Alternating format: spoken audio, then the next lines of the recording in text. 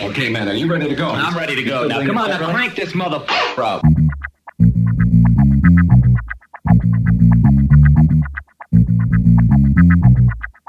Break it down like this.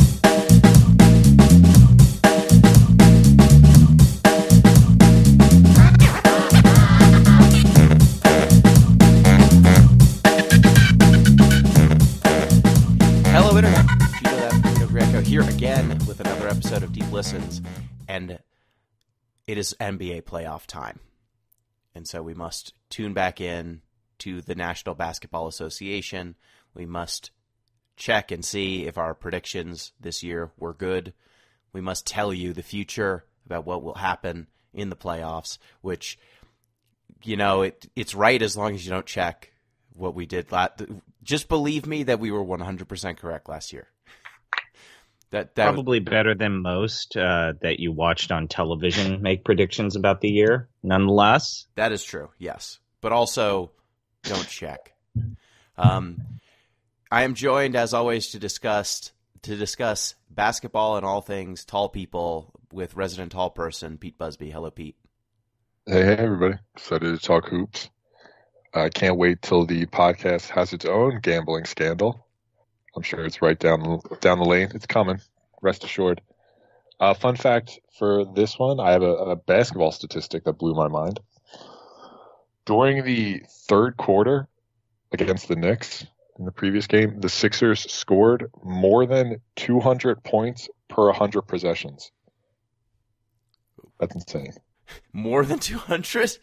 Yeah, it was like 208 points per 100 possessions during that third quarter. Wow. The Nuggets, during their comeback against the Lakers, had the last 5 minutes they scored 200 points per possession, or 200. Equally insane. Yeah, per 100 possessions. Per 100 they finished the game with 98,000 points. It was incredible. It was unprecedented. Turns out in the rule book there was this weird rule about if you shoot from a specific spot on the floor, it's worth that much. It's as Dr. James Naismith intended. Mm-hmm. Or as the Big Three intended, have a spot for 4 points. That's true. What was Naismith a doctor of? Basketball. I'm going to look that up. Continue the intros. I'm going to look it up. He was a doctor, like Dr. J is a doctor. I got it. No, actually look it up. Look it up. I'm making that up. I'm lying. We are also joined. That other voice you heard is Chris ZombiePie Redacted. Hello, ZP. Best part of waking up is recording the Hoops podcast with my buds. That's true. How are you feeling this great morning, this great basketball day? Let's talk about it as we go. I mean, obviously, a season that had things happen. Whether they were good or bad, we'll talk. Things are happening. That they are. Things are happening. And one thing that's happening is this contact information that you could use to get in touch with the show. You can get in touch with the show at DeepListensPod on Twitter, deeplistens.libsyn.com. We have our comment sections, and deeplistenspodcast@gmail.com. You can support the show on patreon.com/deeplistens, which we've got some hot stuff going on beyond just getting access to the Discord. If we get to our 40 patron goal, we will have to play Mass Effect Andromeda. That's coming. We also have some merch in the works, so get in the Discord if you want to see some of the initial ideas there. And we also might have a special anime show that may or may not be coming soon for patrons. Yeah, we might have a Patreon exclusive show. It's a show. It's something that we've been talking about on the Discord. If you want more details about what this will entail, because we're not watching your fucking One Piece or your Jujutsu Kaisen. This is a show for cultured people who appreciate anime for what it is. Okay? Yes. So, James Naismith, he did receive honorary doctorates for his contribution to the world in basketball. But, according to his Wikipedia page, 7 years after inventing basketball, Naismith received his medical degree in Denver in 1898. So he actually was like a real medical doctor. In Denver? Dang. Wonder if there's some sort of memorial. in the city. I know that he was like a physical education teacher before Yes. like moving up. Like that part is indisputed, but as much as we like to say that basketball is an American invention, let's not forget the fact that James Naismith is unfortunately Canadian. Yes. It's very unfortunate. Well, I'm glad that he invented basketball and not those little like scooters that you had to sit on that always crushed your fingers in PE. Floor hockey. Ugh. Yeah, because that's whoever invented that is cursed. So it was from Gross Medical College in Denver, Colorado. Afterward, that was the name at the time. Now it's the University of Colorado School of Medicine.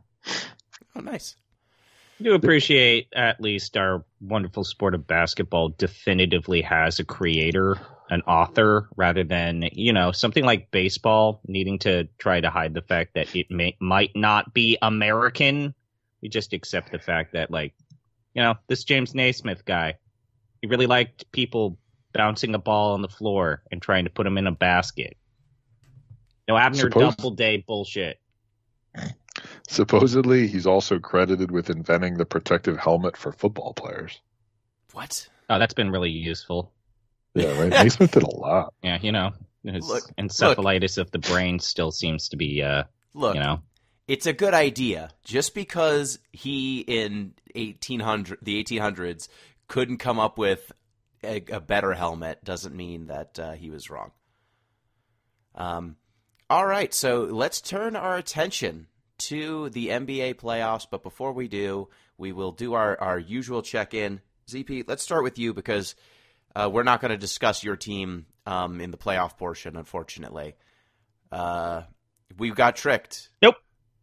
No, I wouldn't say it's a trick. The reality is that the Kings are kind of where I think the best comparison is like the Kings are where the Knicks were the year after they made the playoffs for the first time with Tibbs, and then they didn't make the playoffs the second time.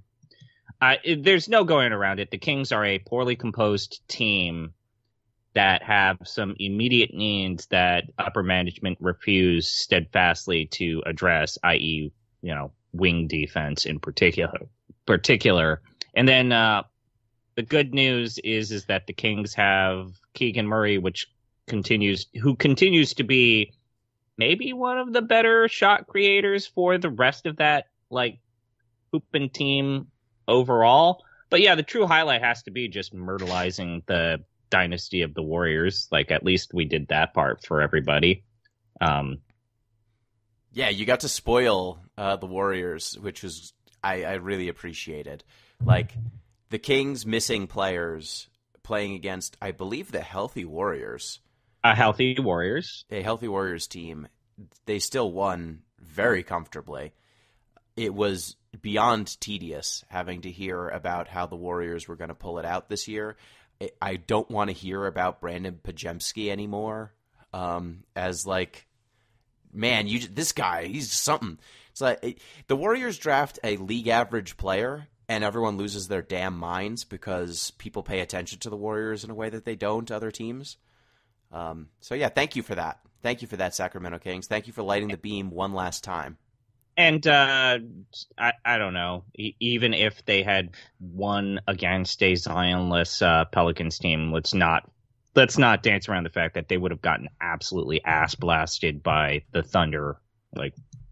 That's probably as far as they would have gone if they had gotten past that. Losing Kevin Huerter is meh because he basically had the worst year of his professional career. But not having Malik Monk in any playoff game whatsoever was definitely the cherry on top of this team's probably not going very far. Yeah. The good news is as long as they bring back Mike Brown, at least they finally have a stable coaching situation. But there's a lot of open-ended questions with the Kings. The biggest one has to be they're probably going to lose Malik Monk. So what are we doing after that? What's the team going to do in response to losing one of the better bench players that they've had the last 10 years? Maybe they can sign James Bouknight, who was no longer on the Hornets, who was drafted to be the Malik Monk replacement. I mean, he's out of the NBA, so he's available. Maybe he'll turn the corner in Sacramento, just like Malik Monk did. I don't know. I am a little bit less rosy about the Kings' future simply because they have 2 max contracts, and Sabonis doesn't deserve one. No, that's not true. I mean, the only person who's doing more double doubles is Jokic. Like he does very well. He accumulates stats. No, that's not true. Stats. He actually is one of the better passers for them. The problem is that the Kings keep putting him into a position to be Jokic. He's not Jokic in terms of being a playmaker. He's better for his position at that, but they shouldn't put him in the position of being their version of Jokic. What's the correlation between like team rebounding and winning? Like, is it useful that Sabonis is getting 13 rebounds a game? I mean, someone on that team has to. He's the only plus rebounder on the team. So, like, is it helpful that they're all aggregating to him? No. Well, I'll put it to you this way. Andre Drummond is maybe one of the top 10 rebounders in the history of the NBA. Maybe 20. Like, he's very good at rebounding, and he is a backup center, and it does not matter. Look, Andre Drummond is a backup, virtually out of the league player for reasons that are not just because all he did was rebound. No, I'm just saying, like, being an exceptional rebounder. Like, you can be Apex top 1% rebounder, and if you're he was not, a really good rebounder. What was that? He wasn't really, like, he averaged 16 rebounds a game in 2018. Yeah, like, he's elite. He's coming off the bench and getting like 20 minutes a game, and he's still getting like 10 rebounds. It's wild what he does. But if you're not an excellent defensive player or like a superlative offensive player, rebounding alone is not enough. I think that the real problem is the upper management, Monte McNair, seems to really be married to players that I don't know if this is the actual direction to go, my guy. Like, I was impressed by what Keon Ellis was able to do in that game, must-win game against the Warriors, but long-term, I don't know. Maybe, possibly. Like, they're consistently inconsistent because the players that they currently have, which usually leads to Monte McNair not making these bigger deals during free agency or during the offseason. They might be good. They're probably not, but they might be good. Yeah, I don't know. If the big problem was that the team overall, or management decided that, hey, this team's fine as is, when clearly the Western Conference has gotten better, and that's the other, like, to go to the side of maybe some of the fans of the Kings fandom, is like the disparity between the Eastern and Western Conference, and the fact that the teams that entered the play-in tournament would have been like the 3rd or 4th seed on the Eastern Conference, is the actual worst. The actual, like, bottom of the barrel. Like, this is completely and totally unacceptable. Please get rid of conferences. They can determine which games you play and how many times you get matchups against particular teams, but this is genuinely a clown show. Like, this is a clown show. Yeah, the Warriors and the Kings are so much better than the Bulls and the Hawks, despite that Bulls being flawed Hawks teams. Game was a travesty. Like, if it does lead to Trae Young not being tapped to be the second coming of Christ at Atlanta, like, great, good, thank God. Take that idea to the back shed and just put a bullet in its head. But yeah. Like, the fact that the Atlanta Hawks, which were the 10th seed and in the play-in, would have been, like, completely out of the playoffs if they were on the Western Conference. Like, I don't even, like, this is, we have this conversation, I think, every single year. But the fact that, two teams that were basically literally 10 games above 500 didn't make the playoffs, and then the Eastern Conference presented us with the Bulls and the Hawks. The fuck? Pete, Pete? I have a fun well, fact question for you. Ooh, excellent. First. Sure. How many times in the last 20 years do you think the Eastern Conference won more head-to-head games against the Western Conference than vice versa? Oh, God. Last 10 years? 20. 20 years. 20 years. I got to think all the way back to 2004 now. Yeah, how many times? Just number of times in that 20-year time frame. 4? Too generous. 3. Oof. I was close, though. You were. Yeah. So, like, the East has been worse than the West for almost 20 years. By a lot, too. Like, it's usually like a 60% winning percentage for the Western Conference teams. Like, it's up there. So, I just to give credence to ZP's point, like, the conferences aren't close, and the 9 and the 10 seed in the East would have been the 11 seed or 12 seed in the West, which is a joke. Pete, you were going to make a point. Yeah. Speaking of Chicago, so I've gone down a rebounding rabbit hole now. Sabonis was 3rd in the league this year in offensive rebounds, which is the only sort of rebounding I really care about. Mm-hmm. But number 4 was Andre Drummond at 3.4 offensive rebounds per game, which is insane because he's only playing 17 minutes. Yeah, like everybody else up there is at least over 25 and most are over 30. Yeah, he's absurd. Like the fact that he's not a starter or like starter worthy. Like he's not a starter, and it's I think the right decision is just such a bummer in some ways that we've got like one of the most elite players at a skill in NBA history, and he's just like he's in Chicago doing nothing. It sucks. But yeah, to my earlier point on Sabonis, like he is he's like Julius Randle in my opinion. He is a regular season innings eater. He will get you a certain number of wins. He will raise your floor to like around 500 almost by himself. And then as soon as you get to the playoffs, he is unplayable. He is like, I mean, he's a small forward playing center. Like he's small forward sized. Like he tries really hard, but he can't shoot outside of like 10 or 15 feet consistently. He can't stretch to the 3-point line. He's awful on defense. And his offensive skill is just like bludgeoning people with his shoulder and then shooting a left-handed hook shot or a left-handed layup. And like when you're in the regular season, you get enough chump centers that you can do that too. Some teams don't even have a real center. And then, yeah, he's just stronger than them and he tries harder.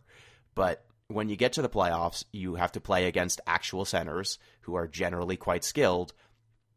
And his shtick just doesn't work anymore. And it's like he's been in the league a long time now. We have a lot of evidence that unless he improves his skill set in some way, I don't think lateral quickness is going to come. But if he was able to expand his scoring so that people had to respect him more from the perimeter, then maybe you can make this work.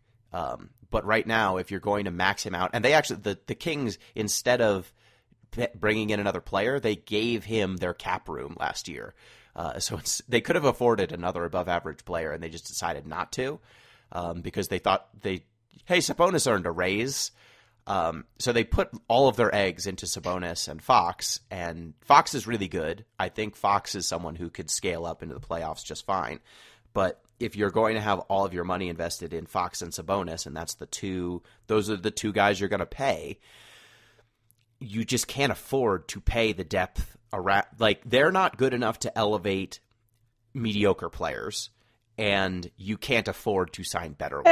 They've already kind of done that with Malik Monk. I'm absolutely confident that this is the best we'll ever see of Malik Monk, and he's going to get paid, and we're going to have that talk about, who got rope-a-doped into overpaying for Malik Monk. Oh, yes, I don't think that he's going to have Monk. I don't think that Malik Monk will have the fall that we are all enjoying of like Jordan Poole, but the same concept is going to apply where Malik Monk is going to get paid and then he's going to be super inefficient the season afterwards, and then we're all going to be like, wow, that's a bad contract. Yes, I mean, he's going to get the Tyler Hero contract, and then I'm going to look at it and go, why did you pay this man? Yes, he was good in 15-minute to 20-minute stretches off the bench, but you can't. I don't think you can base your offense around him, and if you can't base your offense around him, you can't max him out. But that's just my problem. Back to my point on the Kings, like it's really hard if your best player is probably De'Aaron Fox, and he is maybe like the, 7th or 8th best point guard in the NBA? Something like that? Like, that's just a tough... Other teams have the top 7. Like, Like, that's a tough way to go. And then Sabonis is, in the regular season, a force.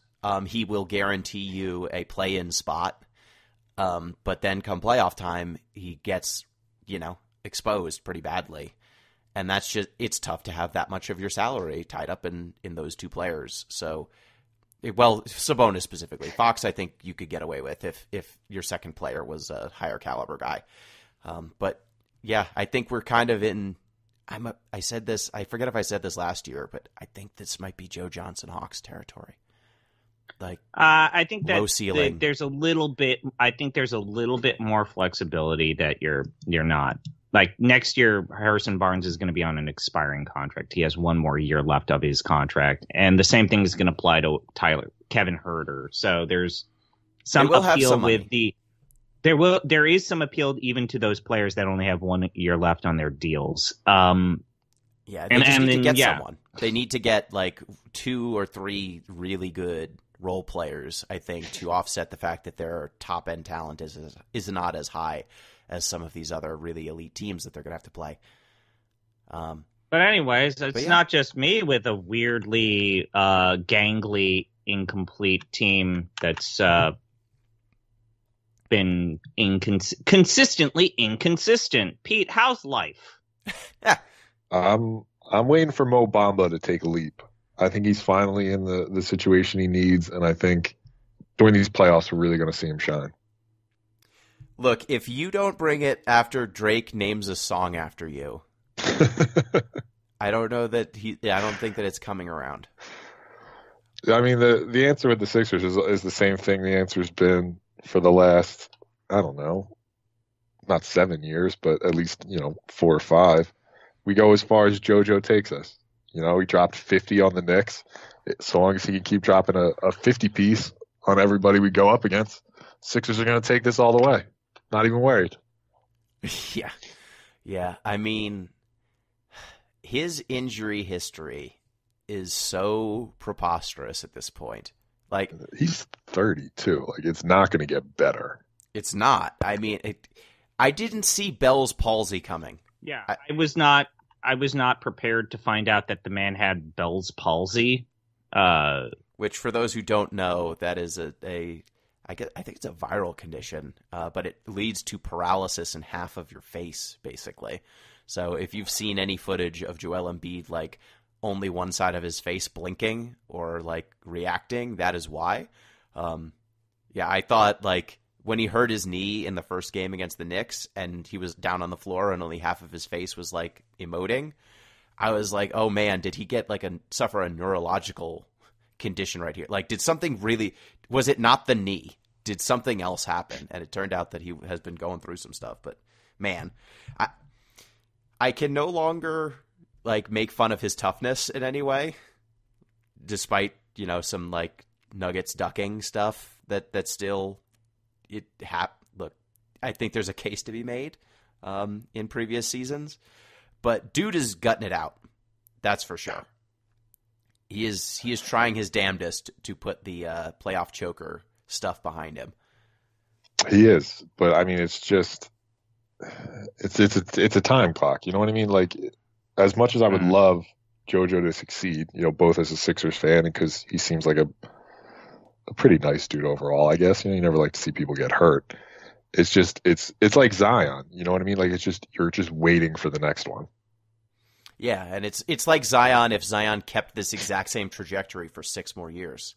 Yeah. Like, Joel, And if Zion was weirdly 7 inches taller, but somehow 40 pounds lighter. Zion's not that. Come on, that's rude. That was mean. To Zion. Zion, if you're listening, I apologize. Obviously, I'm just jealous of your massive successes. Yeah. So he's just gotten a knee injury. Like, he's never played 70 games in a season. Yeah. And it's tough, like, this late in his career, to not have had a single healthy playoff run or season, and I don't know that we ever will get one. I think that there's just a fundamental problem with large man who falls a lot as an archetype, especially one who had a lot of knee injuries and leg injuries. Like, he and Anthony Davis have a similar fall all the time game, and it's tough. Like, it's not all like causality, I'm sure, but it can't be good for you. No. I would think. But then, like, you look at his box score from the last game against the Knicks, and he scored 50 points on 19 shots. Yeah, who it's does preposterous. that? It's insane. Yeah. It's one of the most absurd scoring outputs I've ever seen. Like, that's so he's not just like volume chucking or something, which some of his worst games in the playoffs, that's what it's been, is he just like becomes a black hole and he gets his numbers, but really inefficiently. Like, he's playing the best he's ever played. Like, he was early in the season when he was looking like an MVP, I was starting to think, okay, he's doing it. Like, he's living up to all of the promise. And, he's baptizing these awful teams, so it's really hard for me to understand what's going to happen when he has to play hard teams. But in the back of my mind, I was like, yeah, but he's not going to be able to keep this up. Pete, let me give you a theory I had, and tell me if this is something that makes sense to you. So Joel Embiid at the beginning of the season had, I believe, one of the top 5 usage rates of all time. He was over 40% usage. Sounds accurate. On the season. Basically every single play ran through him. When I saw that and saw how that correlated with his numbers, that was when I said this is not going to end well, because giving that big of a load to someone with his injury history seemed like a great way to wrench some wins and to make Joel look really good, but not a way to actually keep him healthy for a whole season. Does that read as true? Or do you think that's, the way he was playing, he probably could have kept it up because it was a lot of jump shooting and not, slamming into people? No, like, every time he leaves the floor, like, there's like some percentage chance that something's going to crack when he lands. So, like, that usage rate, I think it pretty obviously would be unsustainable. I'd like to add one additional piece to your theory, though, Gino. And this is sort of half-baked, so stick with me for a second. I think Philadelphia as a city might fetishize massive usage rates more than any other city. At least, like, basketball-wise. Like, you can think of it like with Wilt Chamberlain and then Allen Iverson especially. I think we just like seeing one dominant player drag we'll call it what it is, drag a pretty mediocre team as far as they can. Yeah. There's definitely a appreciation of hero ball in Philly. Yes, but is it as bad as the Kobe era Lakers fans? Like, that era in particular, I think, might overpower you, solo you guys alone. Yeah, it was pretty bad. Just on volume of people. The fact that we still have to listen to people ranking Kobe, like, above LeBron James because of that slice of NBA fandom alone? Just putting it out there. But I just want to... Sorry. Oh, no. All I was going to say is Philly did run Andre Iguodala out of town because he wasn't an iso ball lunatic. So they, like, lost good players because they just couldn't conceptualize a best player whose dominant skill was passing. Go ahead, ZP. Okay, so one correction before I ask Pete a couple of questions. First off, Mo Bamba was not a Drake song. It was a Sheck West song. That's just a correction of something that, in fact, it was on the album Mud Boy. I thank you for that correction. That was very important. Another L for Mo Bamba. Yeah. To Pete, I guess I have two questions. First off, what's the overall sentiment about the Kyle Lowry experiment right now? Because when it first happened, people were super excited, and then I think everyone that likes the 76ers has realized, oh, wait, we have Kyle Lowry in the year of our Lord 2024. Yeah. I think Kyle Lowry's like main benefit, like first off, Villanova alum, so local boy comes home. But I think his like big benefit is just to stand next to Tyrese Maxey. Like, I think there's utility in not having Maxey be the point guard. And I think Kyle Lowry fulfills that responsibility admirably. Yeah. Kyle is a pass for, he's always been a pass first player, but more so now than ever before. And Maxey is not that. Like, he is a scoring guard, first and foremost. I'll give, this is an imperfect analogy, but I'll throw it out for my Philly boys. He's sort of like Eric Snow. Like back when Iverson was around, Eric Snow was the nominal point guard, and his only job was to be tall and be near Allen Iverson. Like, that's all he had to do as a point guard. Kyle Lowry, not tall, but I think his job is just to be near Tyrese and do sort of low stakes nominal point guard things. Yeah. To like bring the ball up the floor so Tyrese doesn't have to every single time, and call out a set occasionally. All right. My other question is, looking at the last 3 games against the Knicks, do you really want Tyrese Maxey taking this number of threes? Like, do you want 8? What was it? 11, 9? Like, almost damn near consistently taking 10 per game against the Knicks, a team that is, let's say, also inconsistent about their ability to sink threes. Like, do you actually want Tyrese Maxey to take this amount of threes every game? No, I definitely do not. I'm also curious. I mean, like, I know JoJo took 7 in the last game. I'm curious how many he's taking per game, too. I'm trying to pull up the box score now. I mean, he's taken a ton, but I think some of that is just a factor of he can't move the way he normally can. So he's like, if the options are take a 3, which he shoots at like 40%, which he's a great 3-point shooter, or try to do something off the dribble with this massive knee brace into just the den of wolves that is the Knicks defense. This will probably keep him healthier. He took 9 in the last game. I haven't been able to pull up the first one, but yeah, like between them, they shot 7 for 20, and that's mostly because Maxey was shooting well. That's not terrible, but I mean, for 2 guys who could get to the cup when healthy, pretty much whenever they want, I don't like to see them taking 23s between them. Yeah, I just think that this is a concession to the fact that Joel can't roll the way he normally does. And operating at the mid post is a little bit tougher because he's not really threatening to blow by people. Not that he can't. What was Max? Shouldn't. What was Maxey's percentage during the season? I think he was in the 40s. Pull it up now. Yeah, get basketball reference. 373. 373 on 8 attempts per game. So, like, obviously a good 3-point shooter. And it's in line with his attempts per game during the regular season. But it's a lot of variance. Yeah, those numbers are going to be skewed by the fact that he played without Joel for a while. But yeah, I mean, I think Philly's got a chance.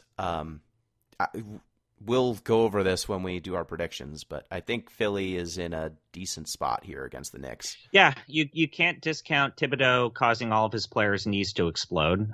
You've got that. I mean, if you're worried about JoJo's health, Tibbs, he's going to give fucking Jalen Brunson 45 minutes, and Brunson's not going to complain.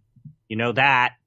He's going to give Brunson 45 minutes, and then he will never make an adjustment. So he gave Brunson 45 minutes, 38 minutes, and then 41 minutes. And then he's also giving as many minutes to Josh Hart, which, you know what, Tibbs, he don't change.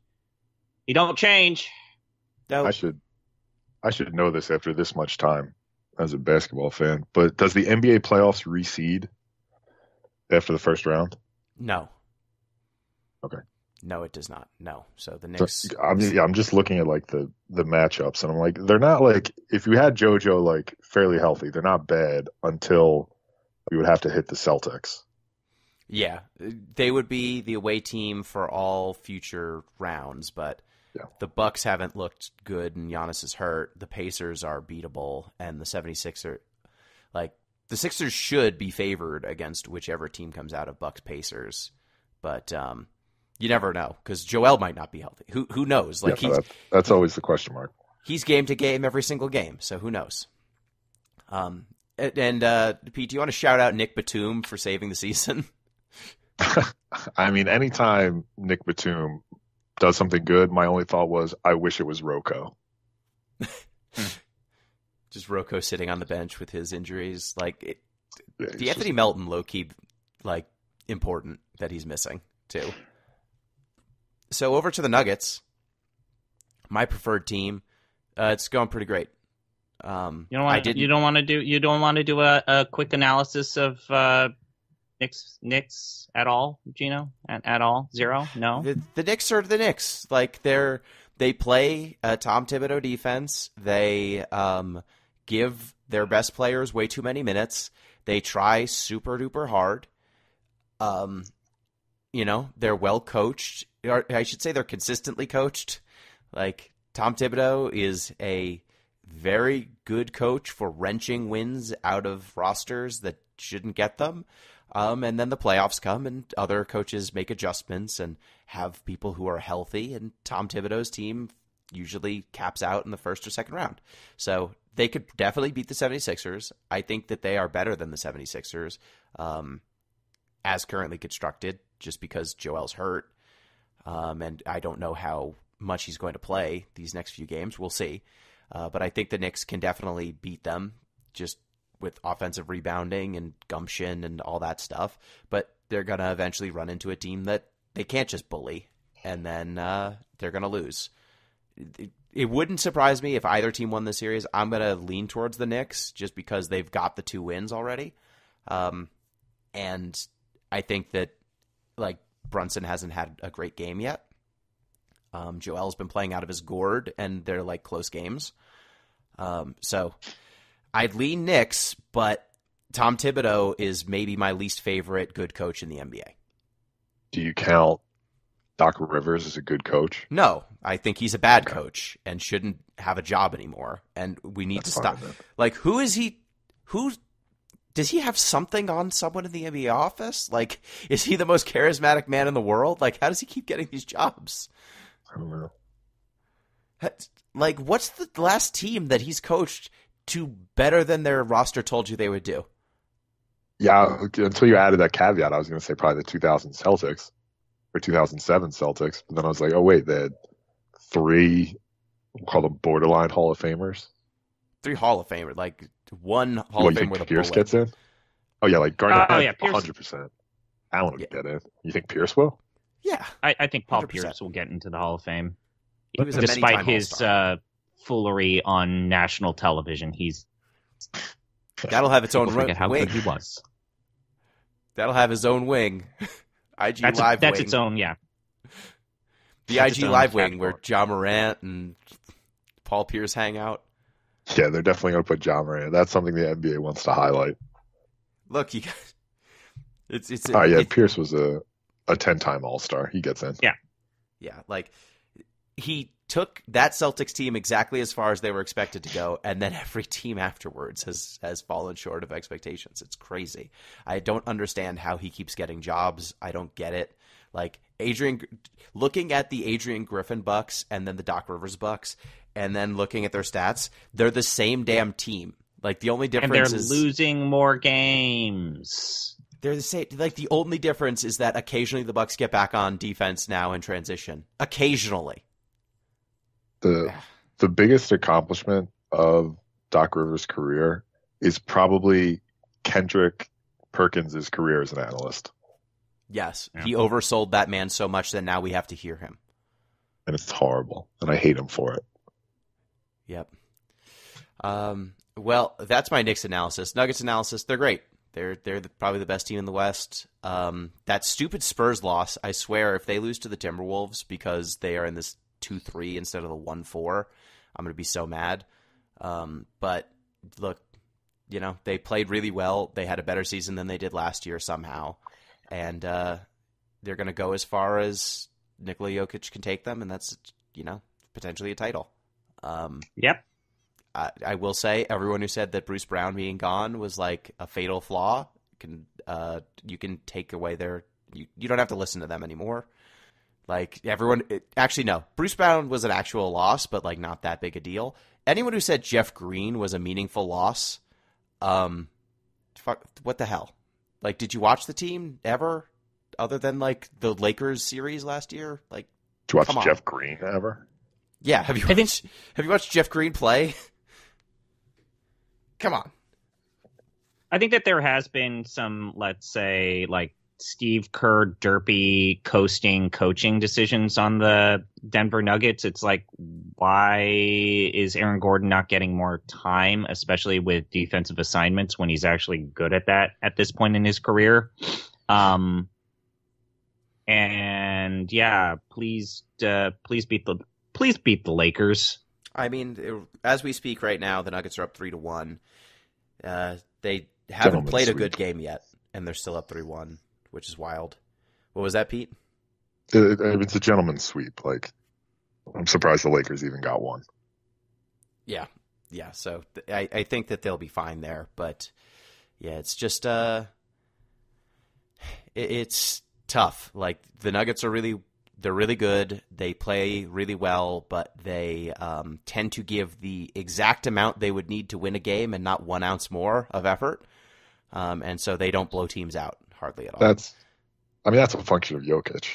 Yeah. Right? Yeah. That's how he lives his life. Yeah. But it's funny that he set his standard as like the best player in the world, though. Like, he does exactly what he needs to do to be the best player in the world and not 1 ounce more. It's like, what the hell, man? But yeah, Nuggets doing well. So let's turn our attention now to. Do we want to start with playoff predictions or with how we did on our preseason awards? Let's do the awards since they're regular season. Okay. So rookie of the year, Pete and ZP, you both had Chet, and I had Wemby. I think I'm going to take that one, but we were correct. We got the top two. For sure. Yeah, the only reason I didn't pick Wemby was because it was boring. I mean, nobody I think is surprised he took it. Yeah, it was. It's wild how good Chet is too, though. Like, both of these guys are so deserving, and like Chet is that second year rookie sort of deal, so he gets a little bit of a bump there, and he's also older. But boy, he's a difference maker already, which is not common for a player as young as he is. For sixth man of the year, Pete had Bobby Portis, ZP had Emmanuel Quickley, and I had Cam Thomas. ZP, we both got hit with the player too good to stay on the bench problem. Yeah, Yep. But we were all wrong. Naz Reid won. Malik Monk was a close second. And honestly, ZP, that's on you for not picking Malik Monk. Yeah, I shouldn't have picked Malik Monk. I thought that my prediction of Malik Monk's career trajectory for next year, obviously when he gets paid, was going to happen this year. It's like, him shooting well was an aberration. It's not going to be consistent. But, should have gone with him. Would have had an excuse to pick Kings player on the team for an award. But yeah, Naz Reid winning it, I mean, as with so many of these awards, like getting hurt in the last few weeks of the season basically makes everyone forget that you exist. So don't get hurt at the end of the year is my recommendation. If you're going to get hurt and try to win an award, get hurt at the beginning of the season where all of the voters forget that you even got hurt. And they just project. 6 man. That said, I don't feel bad about Naz Reid getting that. No, he deserved it. No. Yes, he absolutely deserved it. Also, the T-Wolves this year, kind of a good team. Maybe Ant is that guy. Who foresaw this? He's quite good. Pete, you were going to say something? Yeah, I was just going to say 6 man of the year is another one of those ones that feels like a quasi-team award, too. Like the fact that Minnesota overachieved, I think it's fair to say that they overachieved, really sort of boosts Nas Reed's stock. I think that the reason why I actually support Nas Reed's getting the award is it's finally good for someone getting the Sixth Man of the Year award that is not guy who shoots the most and gets the most jumpers off the bench. Finally, we have someone who actually does something more than that with Nas Reed. It's not Jamal Crawford. It's not Sweetly not Williams Jamal as much as I love him. I mean, this is kind of Montrezl Harrell, though. Like, Nas Reed's a better player than Montrezl Harrell. He can actually shoot, and he plays better defense. But he is a score-first power forward / center. Like, this is not unprecedented. It's the dude who scores the most off the bench still. And Nas at least got some starting minutes, and I think that helped his case, too, when Cat was hurt. But, yeah, like, offense-first player, it's not going to be Alex Caruso, right? It's not going to be Jonathan Isaac, who is a defensive terror off the bench. Like, those sorts of guys are not going to win this award. It's going to be a gunner. It's just a gunner of a different sort this year, which kind of sucks. Like, it's also a weird award just in general. Like, who is the best player out of the, players who you couldn't start, who aren't good enough to start? Like, it's a bit of a weird award, but whatever. It is what it is. Most improved player, Pete, you had Austin Reeves. ZP, you had Franz Wagner, and I had Alperen Şengün. I was the only one who got someone in the top 3, but we were all wrong because Tyrese Maxey won it. I mean, this award's always a crapshoot every year. Yeah. I feel good about getting in the top 3. That's all I like.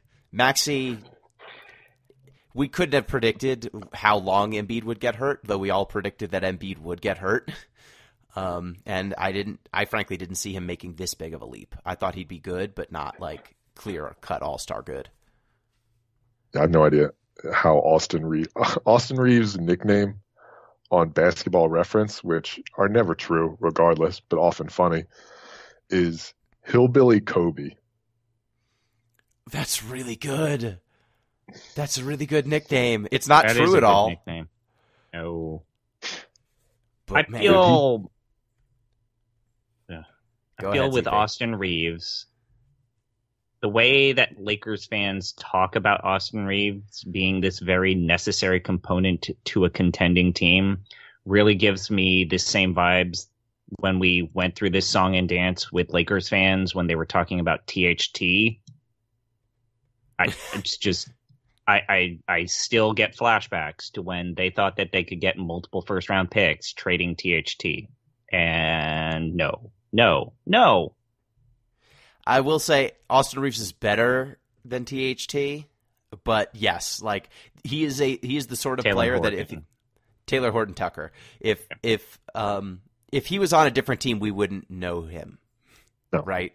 Like, also, if he weren't white, I don't think we would know him. That is also definitely fair, I think.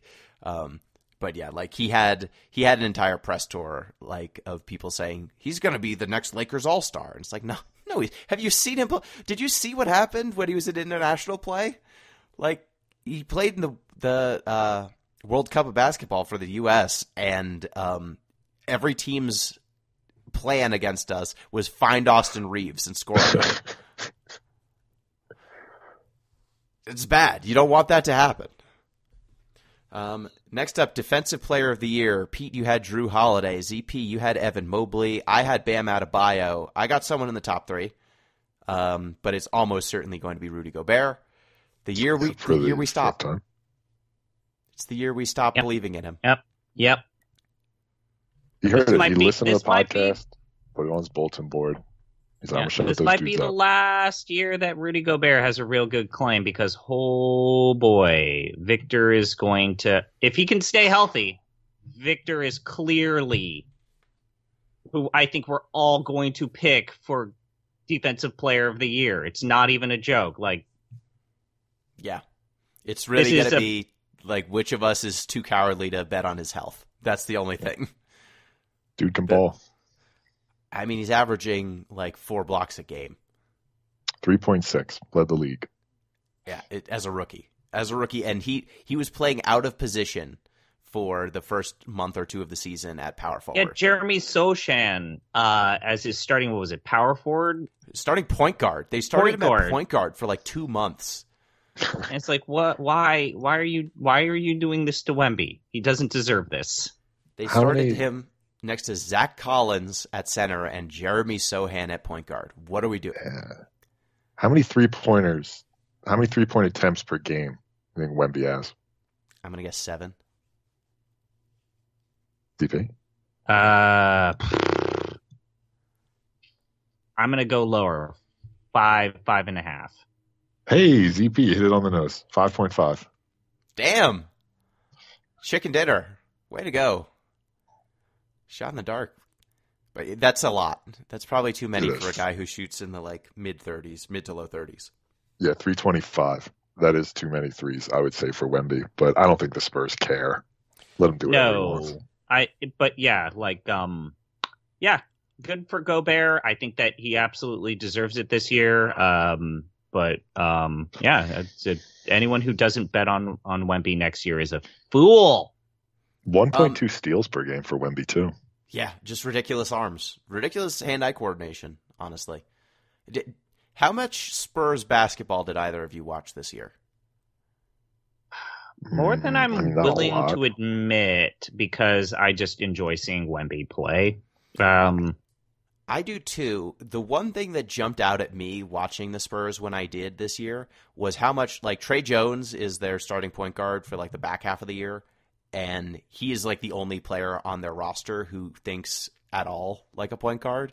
And just the sheer difference of having a mediocre point guard and what that did to Wemby, I just cannot help but imagine what would happen if they had an actual point guard, like someone who was above average instead of well below average.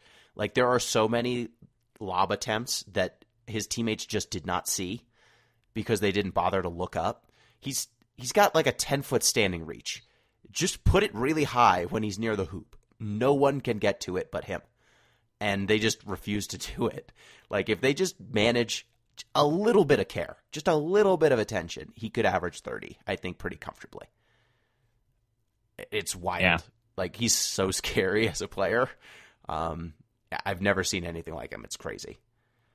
And at that young of an age, yeah. Yeah. Yeah, like, he hasn't even put on muscle yet, and he's still this good. I'm just looking at the All-Star rosters for this year, and, like, if he were in the East, he definitely would have made it, I feel like. But even in the West, I feel like I might have put Wemby over Paul George. Put him over Cat. The answer is always put him over Cat. Yeah, Cat, too. Yeah, like, the fact that Sabonis didn't make it and Cat did is a travesty. Even though I think Cat is a more useful playoff player than Sabonis, like, who cares? Sabonis is regular season. That's what All-Stars are for. MVP. Yeah. Pete, you had Giannis. ZP, you had Jason Tatum. And I rolled with Nikola Jokic, the best player in the NBA. I think I'm going to get this one. You coward. We both failed to foresee Shea taking... We all failed to foresee Shea taking this big of a step forward. And one of us is going to have to pick Luka next year, I think. It might be me. I think it's not going to be me. So the Jokic voter fatigue is going to... Like, he's going to probably win this year. And then next year, I don't even know how he could put up the stats that would be necessary for him to win it again. That's 3 for Jokic, right? If he wins this year. Yes. It would be 3. Yeah, so he's really good, and I'm pretty sure he's going to win it. Coach of the year, we've got Pete, you picked Willie Green. ZP picked Mark Daigneault, and I picked Eric Spoelstra. Pete, you were looking good for a bit, and then Zion and Ingram and the injuries and the same thing that happens every year to the Pelicans happened. Yeah, I rolled the dice, came up short. ZP, you're probably going to get this one. I am. I'm surprised because it was looking pretty dire for a bit of a stretch, but then things got good. Yeah, you did the right thing. Like, this award always goes to the coach of a young team who takes the leap. Yep. I mean, they took a big leap too. They won the West. Yes, they won the West, and rightfully so. Like, that Who? We talked about who foresaw the previous big leap of Shea, but like, come on, man! Like, the Western Conference has some very interesting young players that I'm so excited to see take at least a little bit of the shine away from LeBron and Steph. I'm genuinely excited about the prospects of the Western Conference not just being Lakers versus Warriors ever again. I'm so happy. Couldn't be happier. Those teams are going to have trouble making the playoffs. How many NBA fans, though, how many NBA fans do you think you would have to ask outside of Oklahoma City who the best team in the Western Conference is before somebody answered the Thunder? See, I feel like this is the problem of the NBA in general, and the media, where what are the storylines that we keep getting barraged with? And this is a point that I think others have brought up. You remember when the NBA and ESPN just would not stop force feeding us the notion that Andrew Wiggins was going to be the next big player in the league. And they just kept spooning that into our mouths over and over and over again. They forced it down our throats, even when the evidence was pretty clear. Andrew Wiggins is not that guy, but they kept the league and ESPN, all of your sports media just kept spoon feeding it into us. And then Giannis happened, and then they stopped. So that's really what is going to need to happen is you just get more players that shake them away from those narratives that they sometimes just cannot get ripped away from. Yeah, they're banking right now on Anthony Edwards just being the next guy because he plays like Jordan and Kobe did, and he's charismatic. He's great on interviews. He's so good on interviews. He is. There are worse players to try to prop up for sure. But yeah, that's where it's going to go next is Anthony Edwards. I think that the Nuggets, we could agree, they're just going to be treated like the Spurs, right? Yeah. Like they're just going to ignore it until they win the title again. Yeah, they're going to be boring. No one's going to cover them like a super team because Jokic doesn't do interviews. Though he's getting ads now. At least he's supporting them minions. Yeah, that's so good. Pete, did you see this? Oh yeah. Oh God, can you post the link to that video and we see Pete react in real time or hear it? Can you find it and I share just it with YouTube him? it, right? Just like Jokic Minions ads. Yes. Despicable Me 4. Jokic Despicable Me 4. All right, let's. He also showed up to his game dressed as the person he is in this ad. Yeah, so first watch this 30-second ad, and then look up his outfit. You showed up to the game dressed as Crew. Yes. Yes. Watches that. Yeah, so I think Jokic is going to get some more. He does kind of look like Gru. He does. He's like a better actor than I would have expected. He is. Look at all the minions. I would have expected. That was good. I would have expected out of Jokic like when Boban was in John Wick. I'm just like, it's funny because it's Boban, but he's terrible. Jokic actually did pretty good there. Yeah, I mean, his Hotels.com commercials aren't bad either. But yeah, I'm glad that he's getting commercials. Like, that's better than Tim Duncan got, for the most part. Do you think he wanted them? Tim Duncan? No, he didn't. I still he wanted them even like less than Jokic does. That Tim Duncan ad with Derrick Rose, and they're making fun of the fact that neither of them are very charismatic, is still a very good ad. Derrick Rose has his own issues of why he's not charismatic. But that Foot Locker ad in particular, where it's like, oh man, I think I'm gonna tell Derrick Rose the news that there's a new sale at Foot Locker. Oh, wow. I'm so excited. And then he's gently pushing over the plant. It's like, wow, he's so excited right now. Like that is the way that you make fun of like those. Man, yeah, that's a good one. Yeah, but it's really, this is on the media for not furthering the correct narratives and presenting to newcomers or people who are just general audience fans of basketball the correct players of the league and the correct teams in the league that are leading the charge of keeping the sport healthy and alive. Yeah, that's Perkins' fault somehow. Yeah, Kendrick isn't helping, but like I think that it's just a little bit of the NBA is all about 2 to 3 star players that the media has sold people and not the teams, other than the Lakers.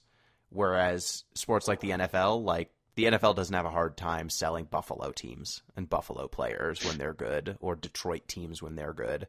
You know, like you can have a great team in the NBA and people might not even know they won a title. You know, they definitely won't know some of their best players. And that just, I don't think happens quite as much with the NFL for whatever reason. All right. So let's look at our playoff predictions. Wait, can I throw one more fun fact out that I really like? Please do. Just because you mentioned the NFL. So do you know, like, the NFL takes up like a huge, massive amount of cultural real estate, obviously. But do you know, like, on a revenue basis, the NFL is the same size as Sherwin-Williams Paint? Is that a lot or a little? I don't know. It's not a lot. Okay. Very small. Well, people got to paint a lot of stuff, I guess. That's true. But, like, how often do you think about Sherwin-Williams? Every day. All right. Well, you're a lunatic, obviously. Paint. This is like the Roman Empire question for Gino. I love paint. It's delicious. All right. Well, what other question on Coach of the Year just before we move over? Eric Spoelstra's just never going to win, huh? He's just going to be the best coach in the NBA, and everyone knows it for like a decade, and he's just never going to win because his team's never doubted enough. It's cold in Pat Riley's shadow. Yeah, it's wild to me. Like every year he loses it to some coach. Like Mike Brown winning it last year. It's like, dang, he took this incredibly healthy team to the 3rd position in the incredibly injured Western Conference. What a guy. And then loses in the first round. I also have to point this out is remember 2 years ago the NBA celebrated its 75th anniversary, right? And it had all these, in quotations, definitive lists. Okay? Mm-hmm. And, Eric Spoelstra is on that list, but he's like at the tail end, like next to Jerry Sloan and Lenny Wilkins. And slightly above him, Doc Rivers. It's very funny to me that just in like a year after that list comes out, how it's very funny to me that we're talking about like Doc Rivers actually might be ruining the Bucks. Well, he's not ruining them. He's just not elevating them because he's like a pretty mediocre. He's Doc coach. Rivers, but then also Eric's. That's the tier of coaching greatness that he's oftentimes lopped in with. Yeah, it's like Jerry Sloan, Lenny Wilkins, and Doc Rivers. Did anyone outside of Utah ever like Jerry Sloan? No, of course not. God, what a nightmare he was. Okay, yeah. I just bemoaning the fact that Eric Spoelstra is probably never going to win this award because it's an expectations award and not a actual coaching quality award is annoying. Eastern Conference playoffs. Let's see how he did. Pete, you had Celtics, Bucks, 76ers, Knicks, Pacers, Bulls, Heat, Cavs. So you had the Bulls in the place that the Magic should have had. How dare you talk me off of the Magic, you jerks? I mean, come on. Who thought and the 5 seed for the Magic? I would have sounded so prescient if I got it right. ZP, you had the Celtics, Bucks, Heat, Cavs, 76ers, Nets, Knicks, Bulls. So you were missing the Pacers and the Magic. I had Celtics, Bucks, Cavs, Knicks, Heat, 76ers, Nets, Raptors. Oof. Ow. Ouch. Hey, you know what? Good on the Raptors finally blowing it up, though. I feel like it was a long time coming and it needed to happen eventually, and they finally did it. Yeah, I was anticipating that they were going to death march themselves into the 8th seed, but no, they blew it up. They officially blew it up. And the Nets, I need to stop believing people who are like, this team's all wings. Look at how many good defensive players. Look at this. Like, if you don't have an offensive engine on your team, I don't really care. Unless you're a top 1 or 2 defense, I don't care. I think it was that, and then also realizing that Mikal Bridges actually can't be the number 1 option to a team. He's a good number 3 option. Yes. At best. He's a great number 3 option. But yeah, number 1, he's way overtaxed. Also, RIP Ben Simmons' career. Western Conference playoffs. Pete, you had Nuggets, Suns, Warriors, Clippers, Mavs, Pelicans, Grizzlies, Kings. So, bye-bye. Left off the Lakers. Yep, bye-bye Warriors, bye-bye Grizzlies, bye-bye Kings. Do you think, man, I know this is for the next podcast, how are we all going to rank the Grizzlies for next season? I have no idea. I have no idea how to even process them as a team for next year.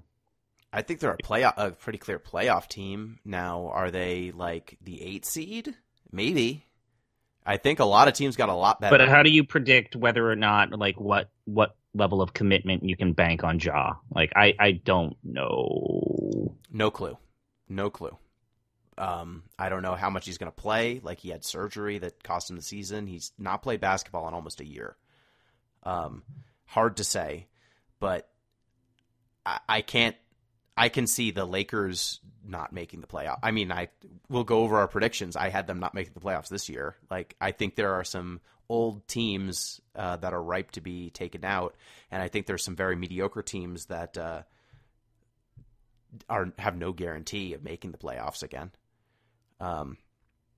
ZP, you had the Nugget. Oh, go ahead. Sorry. I'm not entirely sold on the idea that the Lakers are completely out of the picture just because Anthony Davis on defense is just that good. I think they'll make the play-in. It's just no foregone conclusion that they'll make the playoffs. It makes things so hard, right? If you want to make the play-in, you generally can in both conferences. So then chaos can happen in best-of-1 games. Pete, what do you think the Grizzlies are going to do?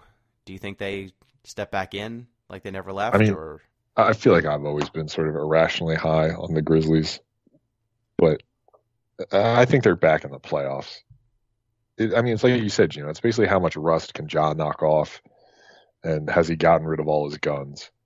If the answer to both of those are yes, I think they're definitely back in. Okay, ZP, you had Nuggets, Warriors, Suns, Clippers, Thunder, Kings, Pelicans, Wolves. So you had the Thunder. Good work. But you unfortunately had the Warriors and the Kings. But you were the closest, I think.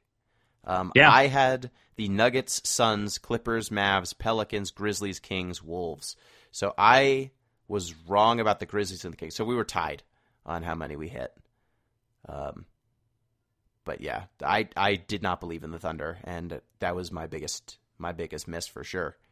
And then the champs, Pete had Nuggets Bucks, with the Bucks winning. ZP, you had Nuggets Celtics with the Celtics winning.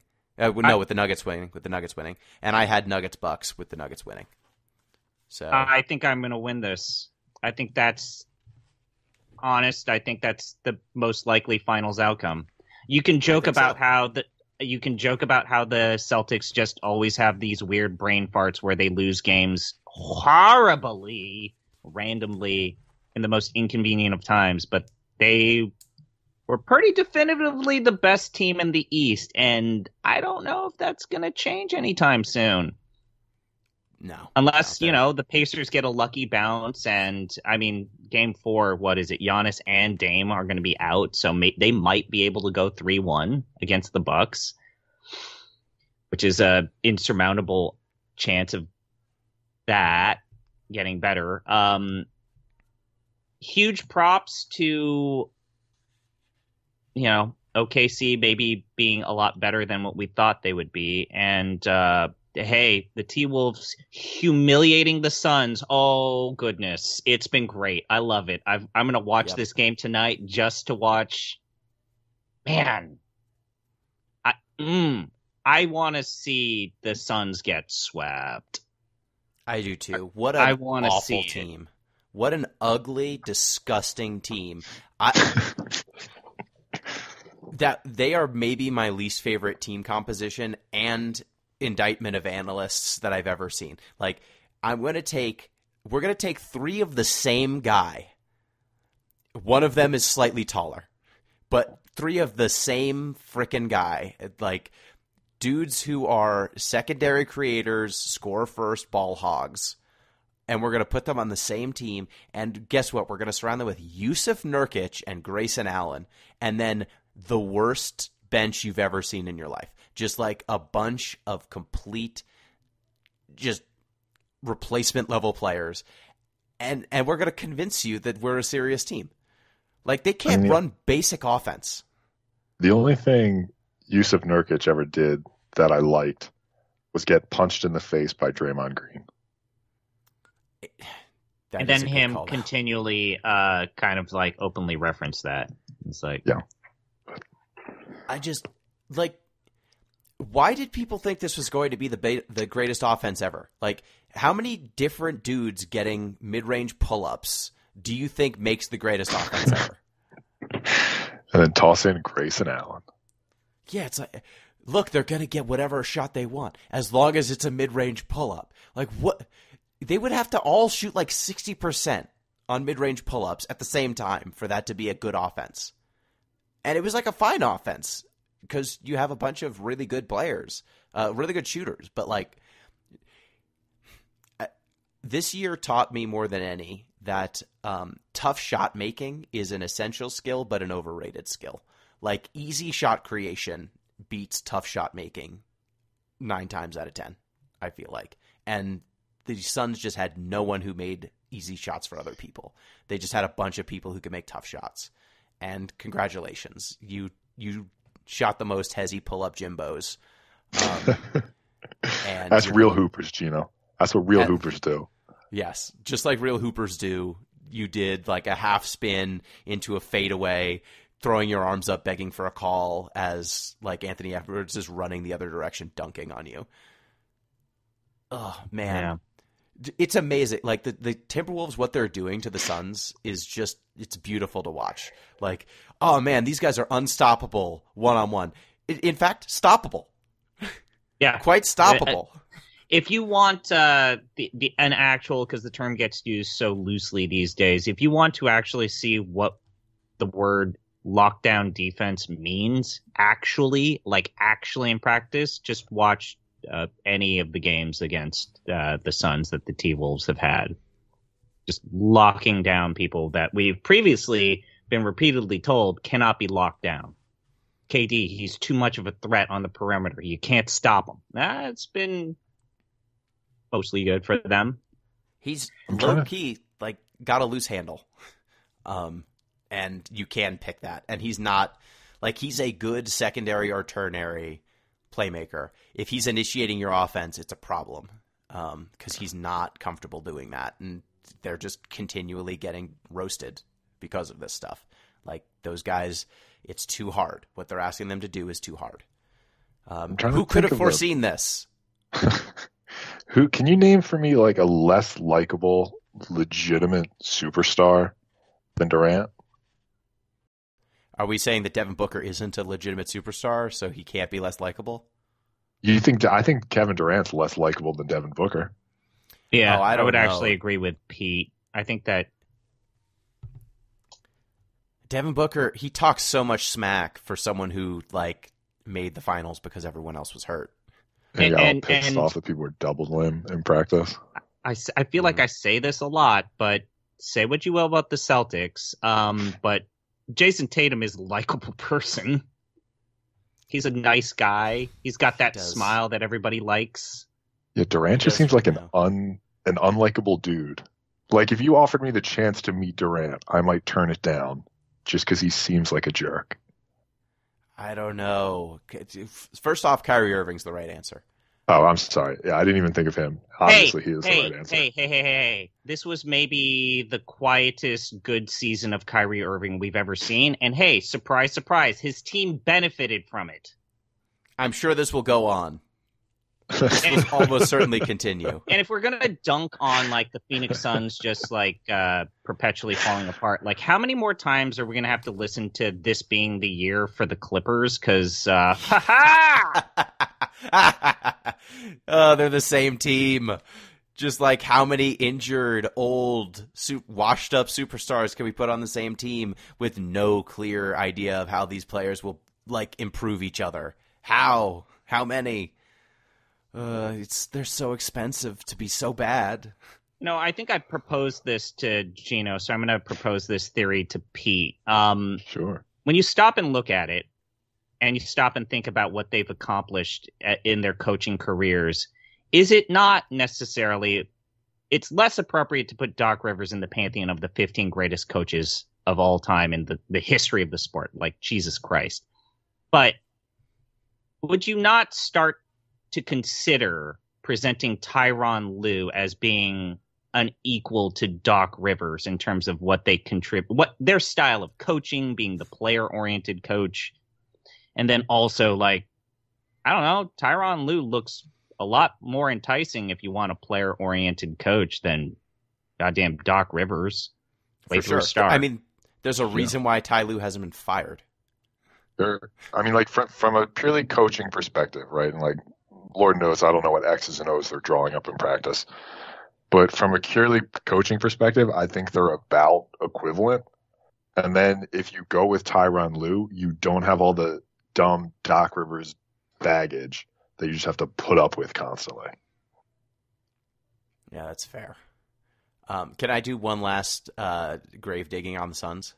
Sure. Just one last thing. Bradley Beal. Yep. Is going to be making, I believe, $64 million a year in 3 years. That's for 1 year, a single year of Bradley Beal. And do you remember he has a no trade clause? Wonderful. What would the cap have to be for that to be worth it? Well, I think he's an average, like a league average shooting guard in aggregate. So let me ask this question this way: would you rather have Kentavious Caldwell-Pope or Bradley Beal? Just straight up, just like their skill sets. Oh, just straight up? Yeah, just like, playing on a team. Let's say you have a good player, like and I have infinite dollars. You have infinite dollars. Which player, just their skill set, and you already have a good. Let's say you have, like, he's not your engine, right? He's not your best player. He's going to be a role player on the team. I mean, this is longer than we should have to think for somebody making $60K. He's making a supermax contract, basically. I gotta look up Kentavious Caldwell-Pope stats. I mean, KCP is a massive plus defender. He shoots open threes and he doesn't ball hog. Well, that's my next question is, like, do I have to worry about who's going to be happy with this role I'm saddling them with? Of course you do. That's part of the problem. Yeah, then I'd probably take Pope. Like, part of the problem with Bradley Beal is that he doesn't want to just be the spot-up guy and occasionally attack. Like, he wants to be a superstar, but he can't guard anyone and doesn't try to all that much. I think you probably just want league average defense-first shooting guard before you want him. If you have a team that's good. If you have a team that's bullshit, and he's going to be like Zach LaVine or DeMar DeRozan and just like, look at these stats he's putting up on this team that's never going to win shit, then Brad Beal probably, sells tickets better. But if you actually want to win games, I don't think you want Bradley Beal on your team. Not period. This version of Bradley Beal. No. Clearly. No, I don't think you do. So, yeah, shout-outs to the light years ahead Phoenix Suns for trading everything they had for this team and for Bradley Beal, a player they will not be able to move.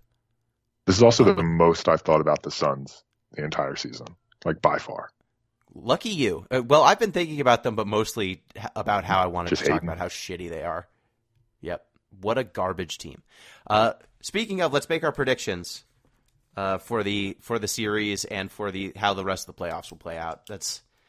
We've got some easy ones and some harder ones. So let's start off with the 8-1 in the East. What do we think, Celtics Heat? Who do we think is going to win? Celtics. Everyone says Celtics. Hooray. Bucks. Oh, no, it's not Bucks Pacers. Knicks 76ers. What do you think? I'm going to go Sixers. I'm going to be an optimist. I'm going to go with the Knicks. Okay. I'm going to go with the Knicks also. So we got 2 Knicks, 1 76ers. Bucks Pacers. What do we think? I think it's going to be the Pacers. Yeah, the injuries are getting to be too much for the Bucks. It'll be the Pacers. They're literally going to have to play Game 4, no Giannis, no Dame. So that means this series is probably going to go 3-1. So unless Jokic, unless Giannis can suddenly heal the fastest that a man has ever healed before, I don't see it happening. Unless he's Willis Reed, but actually able to contribute to that game. Not just show up and be scary because he's out there. I'm going to say also Pacers just because of the injuries. I have a hard time seeing the Bucks pulling out another win or two if Giannis and Dame are both not playing. And the hard one. The most boring series. Yeah, who possible. cares? Cavaliers Magic. Can we eliminate both? No. Magic. I'll go Cavs. I have a hard time with this because they're kind of the same team. Yeah. They're all defense, no offense, but the Cavs at least are a little bit better on offense. However, the Cavs have so much quit in them. They've got the least dog. Yes, they are thick with quit. And I don't know what to do with that because Donovan Mitchell doesn't want to be there anymore. And it's very clear. So he might just quit. They might just quit on this. They've lost 2 games in dispiriting fashion now that they've gone to Orlando. But I don't want to be prisoner of the moment on this one. So the Cavs are probably better. But man, I don't want to believe in them. I want to believe in love. I'm going to go with the Magic. Nice. Even though I acknowledge that the Cavs are the superior team, if a team just shows this much quit, I can't buy on them. Thunder Pelicans. Thunder. Yep. Same here. Thunder by a lot.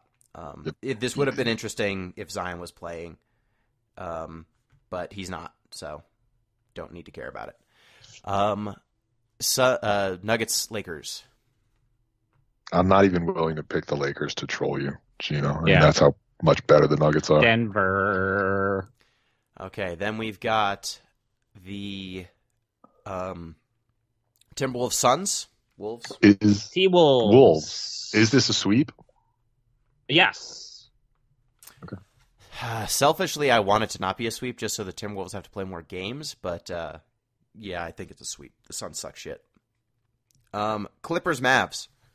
Mavs. Yeah. Mavs. Yeah, I'm going to go Mavs too. I just don't. You can't make me believe in Kawhi Leonard. The Clippers are so depressing. And Russell Westbrook. Westbrook. Yeah, you can't make me believe in them. Okay, then the next rounds we would end up with Celtics Knicks for ZP and I. Oh no, not Celtics Knicks. It would be Knicks Pacers and Celtics Magic or Cavs. So I think we would all pick the Celtics over whoever the hell comes out of Cavs Magic. Yeah, yep. Doesn't matter. And then Knicks Pacers. Knicks. Unless Tibbs has officially caused everyone to have powder on their knees and there's no more cartilage to spare. Yeah, that's the thing. And then 76ers, Pacers, what would you pick, Pete? I'd pick the Pacers because I can't trust JoJo to make it through 2 series. Yeah, that's usually where they top out, though. Yeah. Yeah. The whole. God, did I just put the Pacers in the conference finals? Yeah, you did. You did. Jesus. You put maybe one of the most atrocious defenses I've ever seen my entire life. They're still giving Buddy Hield starting minutes. Okay. You know? Okay, so we've got on the East, according to Pete, Pacers, Celtics. Yeah, it's going to happen. Put your bets in now. And I'm going to go with the Knicks also. And then we've got finals, conference finals. We've got we would have Knicks Celtics in our world. Celtics, I think, win. Yep. And then Pacers. Do you think they beat the Celtics, Pete? Yeah, as much as I want to just go whole hog and just commit to the bit, I'll still pick the Celts. Yeah, I would love to see the Knicks Celtics series just because it's one team that's very much front runners and the other team is just like they just want to stab you. And I feel like that'll be a fun series to watch if it happens. Okay, then in the West, we would have Thunder Mavs. I'll go with Thunder. That might be the actual first series that might be a lot of fun to watch. I might go. Yeah, I'm going to go with the Thunder too. Okay, Thunder over the Mavs. Luka just seems so unfun to be around too. Yeah, I think I'm going to go Mavs here. Okay. I think I'm going to go Mavs in Thunder Mavs just because I don't trust the Thunder are very young. That's true. I don't trust that, and I don't think they have anyone to guard Luka well. Like even Dort's really good.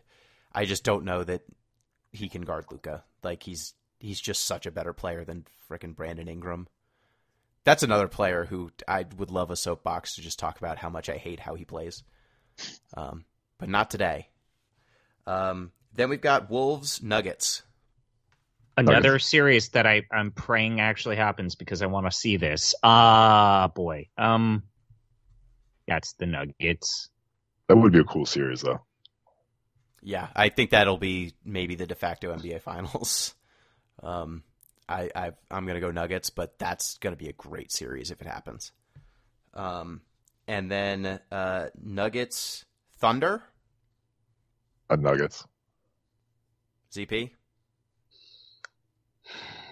Nuggets. They're just young. I'm going to go Nuggets over. I'm going to go Nuggets over Mavs. And then we get to the finals that at least one of us or two of us predicted. What do we think? It's actually pretty good finals. I'd probably pick the Nuggets to repeat.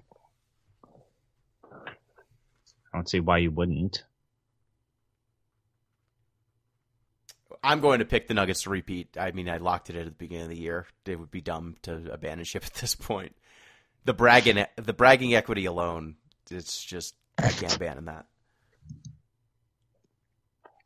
All right. I feel bad for Jokic. He spends so much time away from his horses. He does. Man, I hope that this plays out like this. There's a lot less suspense this year than I thought there would be, considering how much parity there is. But yeah, some of these teams just kind of fraudulent, unfortunately. But yeah, that's our NBA playoffs preview, and I guess in view, they're happening, so we do have something to go off of. But yeah, that's our year in review, and we might be back to talk about some final stuff, or we might do another show if it tickles our fancy. But otherwise, that's the 2024 season. It was a good one. Any closing thoughts on the season? Anything that stood out? I feel good about the new generation. Even if I don't think that they're getting their proper shine with the biggest speakerphones in the media. I feel good. I feel great that neither the Lakers nor the Warriors will be going past the second round. Yeah, that's pretty great. Pete, any closing thoughts on the season? I thought it was a good one. I think the Thunder are the story, even if they, as EP said, are taking up too much bandwidth. I think my biggest concern right now is expansion. I think it's definitely coming, and it's coming fast, and I think it'll be a mistake. We also I want to just, I don't know how either of you two feel about this, but I want to point out that we recorded a basketball podcast without any mention of the fact that this is the most exciting time to watch the WNBA. I think that I'm going to watch the most number of WNBA games that I'll ever watch, just by the sheer fact that Caitlin Clark will be there, JoJo will be there, or this is a great time to be a basketball fan, and in whatever way great. you consume it, in every way that you can consume it, and whichever league you commit to consume it. Like, and also please watch a WNBA game when you have the chance. They're good. They're fun. Definitely check it out.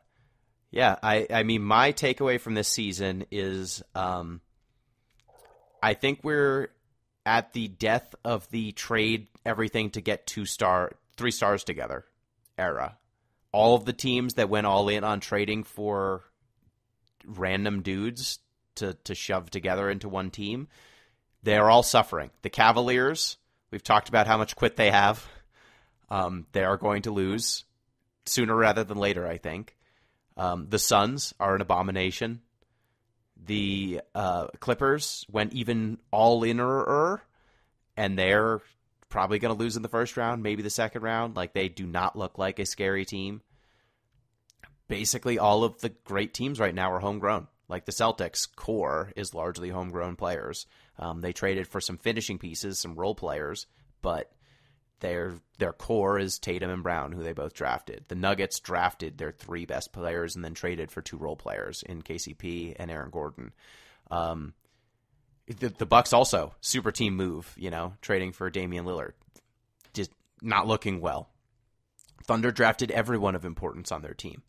They traded for Shea when they traded away Paul George. So, but Shea was in their system since he was a rookie or second-year player. So, pretty homegrown. A lot of these get-rich-quick teams just have not panned out. The teams that actually exercised patience largely have been doing much better. Even the Timberwolves, like Ant and Cat, their internal growth has done a lot. And then Rudy and Jaden McDaniels and Naz Reid, all homegrown players. So, yeah, patience and taking your team step by step and not trying to skip steps. Like, that is, I think, the takeaway from this year. Do you disagree, ZP? I don't know how we're going to look at the Rudy Gobert trade. Does he need to have at least one more good season before we stop calling it the worst trade in the history of the league? Like, I already feel like it's not the worst. It's definitely on the come up. It's on the come up. I think that they need to win a title, and then it's fine. If they win a title, it's fine. But it is a big ask. But I think that they traded so much of their future. Like, that's the stakes, right? True. Yeah. Like, this is the year where this is supposed to look good, the best.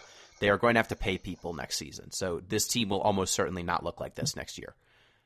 So this is the year where they should win a title or do really well. Maybe next year, Rudy's not declining yet too much, and so it carries forward. But the ramifications of this deal are in 3, 4, 5 years, and so that it's a little bit hard to absolve them of how win now this move was.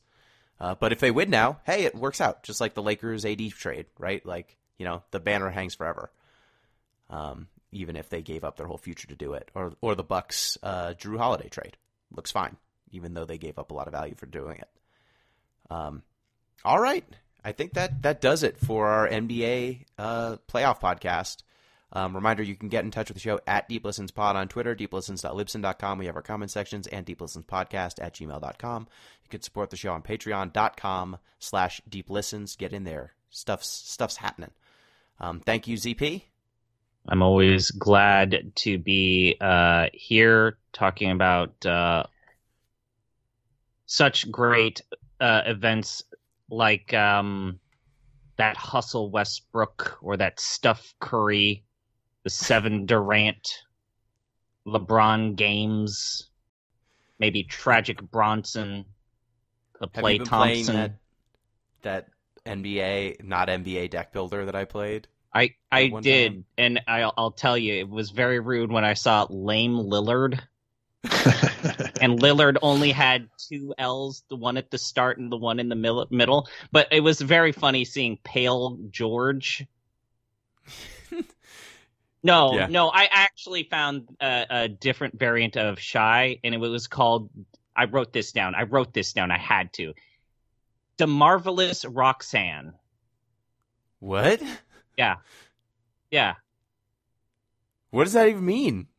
D Iron Fox. DEE-Iron Fox. Amazing. Pete, this game is terrible. You should probably still play it. It's a free-to-play deck builder where they costs zero money. It costs zero money. It. You can get Jurl Embed and other great recognizable players. And Pete, any closing thoughts? Nope, just always a pleasure to talk hoops with fellow hoops knowers. Awesome. Well, thanks everyone. Till next time. Peace.